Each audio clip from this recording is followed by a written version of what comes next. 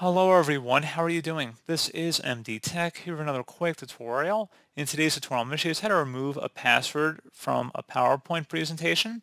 So if you've lost your password, this tutorial is not for you. However, if you want to share your PowerPoint without the need for other users to enter in a password, then today's tutorial is for you. So with that said, let's go ahead and jump right into it.